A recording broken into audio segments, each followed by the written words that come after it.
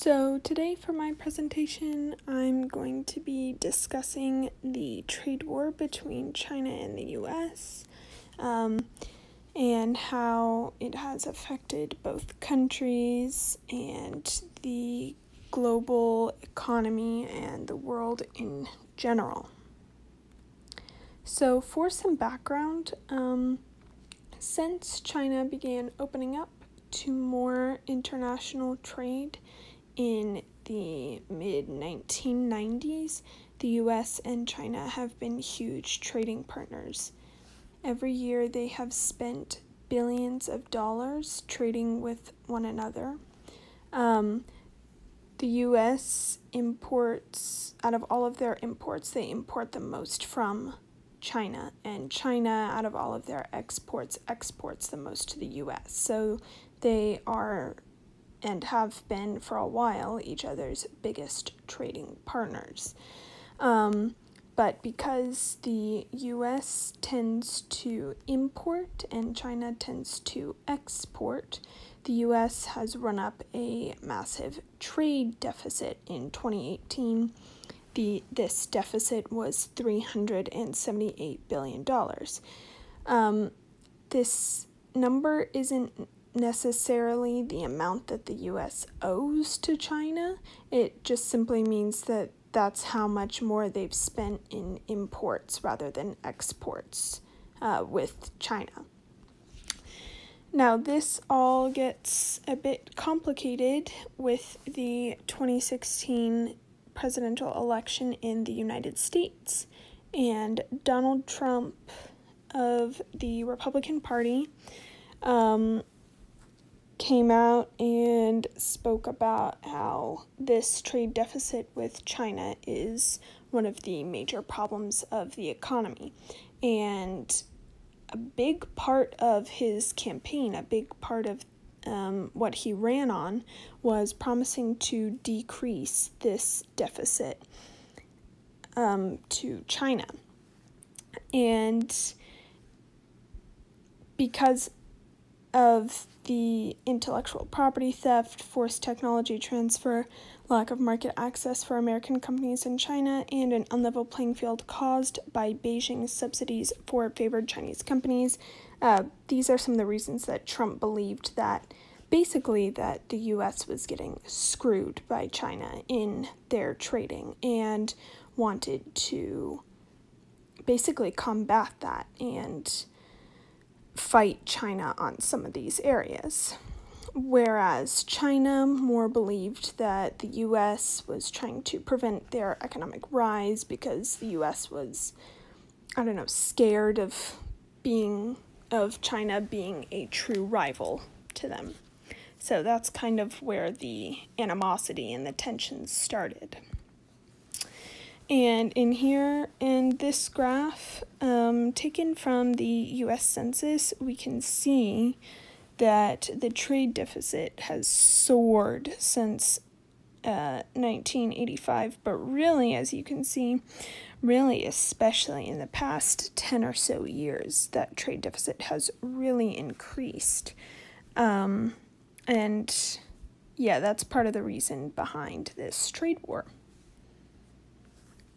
So how did it all start? On July 6th, 2018, the U.S. placed 25% tariffs on various Chinese products, including cars, hard disks, and airplane and aircraft parts, things like that. And China retaliated by placing 25% tariffs on the same value of imported goods. So the U.S. tariffs, the goods that it was placed on, was worth roughly $34 billion, and the same with the Chinese tariffs. And these included things they normally buy from the U.S., which is agricultural products, automobiles, and aquatic products. And this back and forth of increasing these tariffs continued to increase by both countries throughout 2018, expanding to more sectors and increasing these tariffs. in order to combat this a little bit, however, China actually lowered tariffs for other countries because since the U.S. was their number one importer, they needed to sell their goods other places. So they lowered tariffs for other countries so that they could sell and buy between other countries easier when they couldn't with the U.S.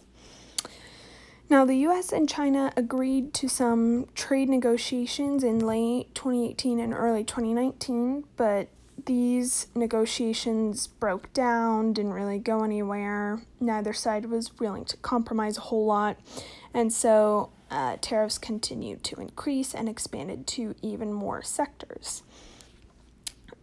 Then, on January 15th, 2020, so in January of this year, U.S. and China signed a Phase 1 trade deal. It was meant to be the first phase in a series of trade deals that would eventually help them come to a compromise.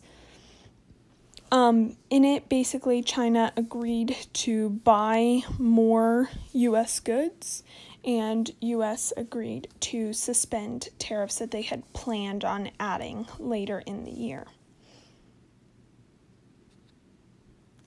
However, due to the coronavirus pandemic, Phase 2 negotiations have been on hold, so it's kind of unclear how long this trade war will last. Phase 1 trade deal was meant to be just sort of provisional until they could really hammer out a lot of what they wanted to do with this trade deal, but they haven't started Phase 2 negotiations, so we don't know how long this trade war is going to continue.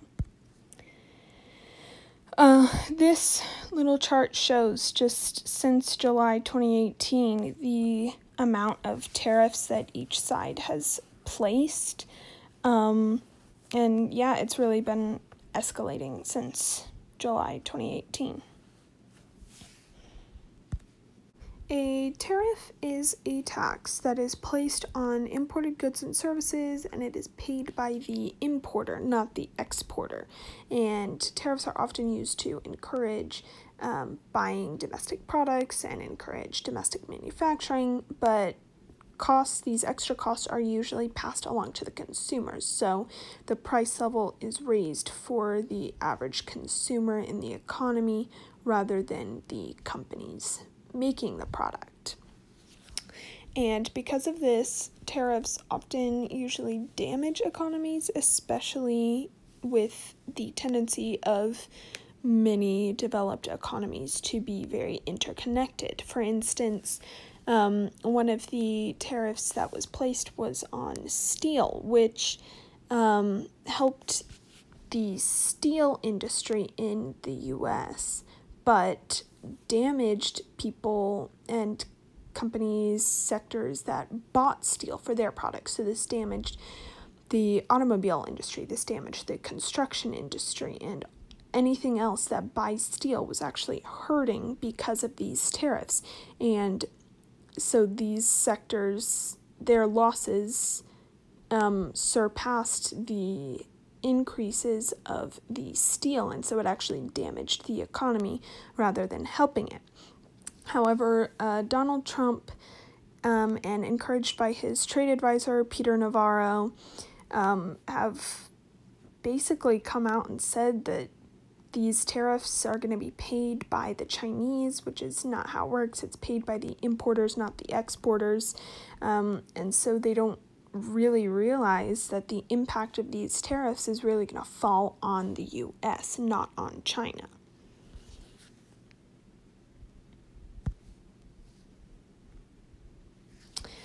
So since the U.S.-China trade war has begun, the stocks, the Hang Seng, the Dow Jones, and the Shanghai Composite, the Dow Jones has mostly stayed kind of level, I guess I would say, but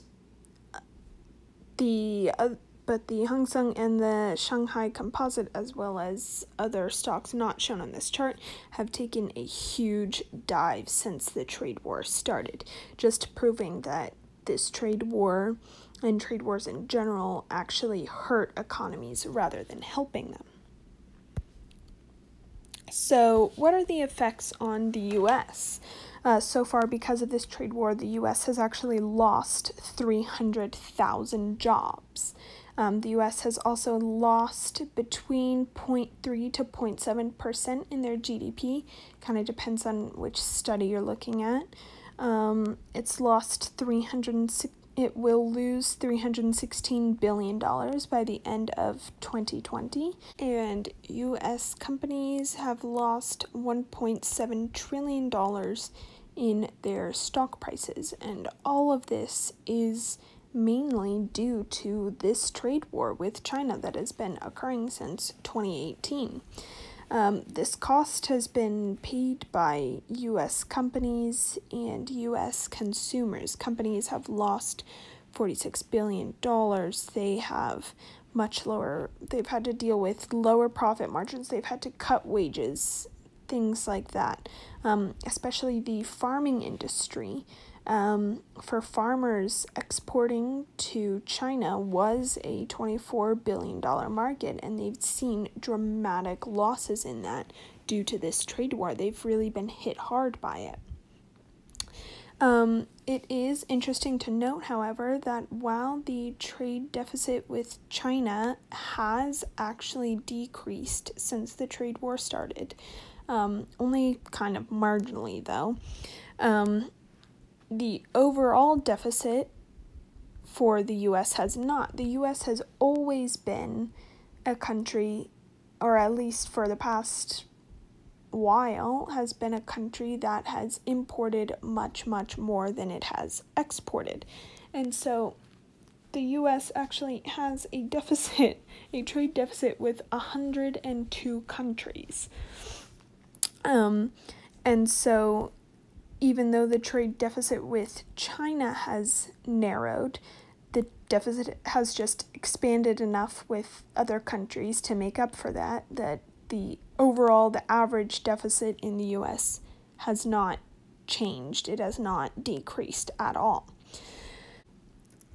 Another effect is that President Trump has supposedly tried to use his better relationship with Chinese President Xi Jinping for his own political gain, supposedly trying to use it to help him win re-election. And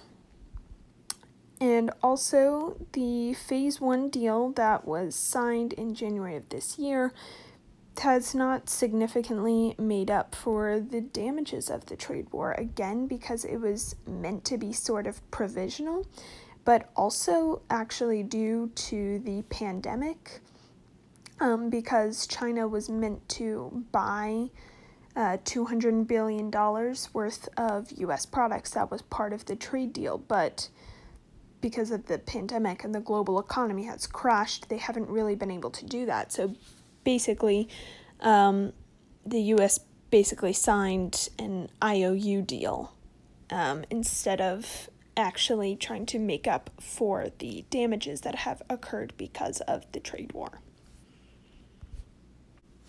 So what have been the effects on China?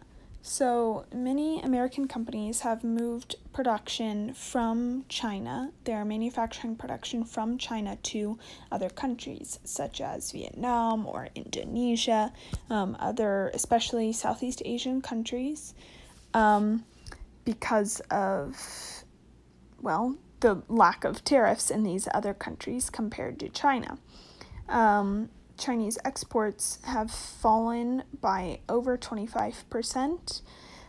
Industrial output growth has fallen to its lowest level in 17 years. And the Chinese government, to try and make up for this, has slashed taxes on companies and devalued the currency to try and kind of correct some of these damages. However, it is important to note that a lot of these were natural changes that were happening in China anyway. Chinese wages were increasing, they were getting more skilled labor, so American companies were kind of already starting to move out of China anyway. And Chinese economic growth has been slowing over the past couple of years. So a lot of this was kind of just more of a natural change that was just emphasized and heightened and made worse by the trade war. And China has been less affected than the U.S. by this trade deal, in part because of the government's control over the economy and the government's ability to kind of help out the Chinese companies and the Chinese economy, and also because of import substitution. China couldn't import as much to the U.S. anymore, and so they've been able to find other places to import their goods to, which has kind of helped them make up for the damages caused by the trade war.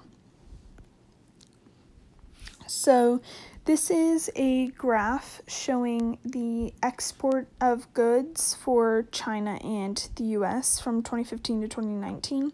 So as we can see, after 2016, both sides, both China and the U.S., drastically increased in their export of goods, and then right at 2018, drastically dropped off again. And this is the same for the import of goods. Again, really increased, and then a sharp decrease after 2018. Which is obviously when the trade war started. So what are the effects on the global economy and on the world? So as I mentioned previously, other manufacturing countries besides China, especially in Southeast Asia, have seen an increase in American investment and in American companies moving their manufacturing to these companies, which, as I stated before, was kind of already happening anyway, but just kind of happened a lot faster due to the trade war. And during a trade war, especially between the two largest economies in the world, the global economy as a whole grows more slowly. And so we're seeing that happen with this trade war. The general economy of the world is being affected and is growing slower because of this. Another effect is policy uncertainty. So because the tariffs are kind of back and forth, increasing, sometimes decreasing, and different sectors all the time, people don't know if there's going to be a tariff on a certain product or on a certain company, on a certain manufacturing in the next year, in the next few months, or whatever. And so people don't invest as much, and so they're saving their money rather than investing it into economies, which hurts economies. In a study by the Federal Reserve Bank, we're seeing that these global tensions, this tension between the U.S. and China, could possibly cut global GDP growth by 1%. And so this trade war really is affecting the entire global economy, not just the U.S. and China. And there's also been an average tariff rate increase for the world. And tariffs tend to damage economies more than help them. And so this could be potentially more damaging for the global economy. So some analysis on this is, while the trade war was supposed to help the U.S. economy, that is why Donald Trump started this trade war, was because he wanted to help U.S. manufacturing and U.S. companies, but we're actually seeing opposite consequences. Instead, U.S. companies have had to lay off more workers, they've lost profit, the U.S. GDP has been lowered, and so with a trade war, we're actually getting opposite consequences of the ones that we wanted in starting it. And there's been increased diplomatic tensions between the U.S. and China, which can really hurt because the U.S. kind of relies on China to be an intermediary in their negotiations with North Korea. And so these increased diplomatic tensions could have adverse effects on negotiations with North Korea and those relationships. As well as the overall global effects, the trade war is not just affecting the U.S. and China. It's hurting the U.S. mostly. China still hurting fairly well, but not as much as the U.S. And while the global economy isn't as involved, it's still being affected by this trade war. The U.S. and China are the two biggest economies in the world currently, and so tensions between them have ripple effects over the entire world as trade is increasing in some places, decreasing in some places. It's really changing how the global economy is functioning. And this trade war started 2 years ago, and so it's kind of hard to tell what the long-term implications of it are going to be, especially because it's not even really over yet. So we don't know, no one really knows what's going to happen in the long term, what is going to be the overall outcome of this. So that is kind of a really touchy subject, is that we can see the now effects, we can see what it's doing to economies now, but as for how much it could damage the global economy, the U.S. economy, the Chinese economy for years to come, we don't know. There's kind of no way to predict that because we've never really seen a trade war like this, of this between two powerful economies like this before. So in conclusion, the trade war honestly is just kind of too new to fully understand the implications of what is going to happen. We can see what's kind of happening now. We can make a few predictions about maybe what might happen, but in all honesty, it's just kind of too new to really see what the implications are going to be, especially since it appears that President Trump really has no intention of backing down. He said that he has wanted to actually increase tariffs more and kind of continue the trade war. However, as kind of a sidebar, we've just seen that President Trump has lost re-election, so